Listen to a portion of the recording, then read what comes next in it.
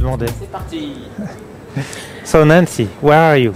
Well, we're here in Montreal. This is Confu, where Olivier Gourmand would like to talk to us about Grails. So, how did you discover Grails in the first place?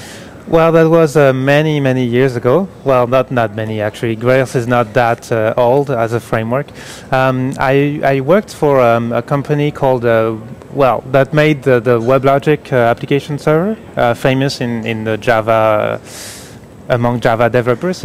I think it's still one of the best Java application servers today.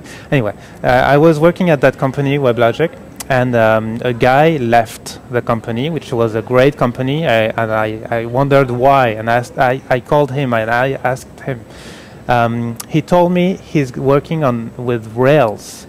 Do you know Rails? I do know Grails, actually. But would you like to tell us how it's different from Java and other Java frameworks? Yeah, so this guy had been using Java for most of his professional developer life, and he loved it, but he said that with Rails he can do things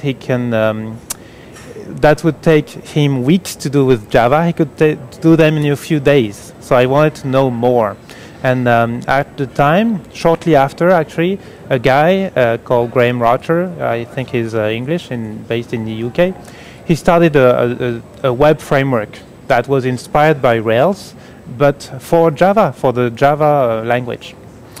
So that's what it is actually, in a nutshell. Grails is Rails for Java development.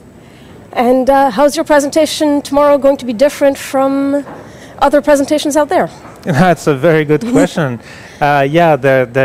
Lately they have been putting more stuff on Grails, more introductory stuff. You can find tutorials and webcasts, screencasts.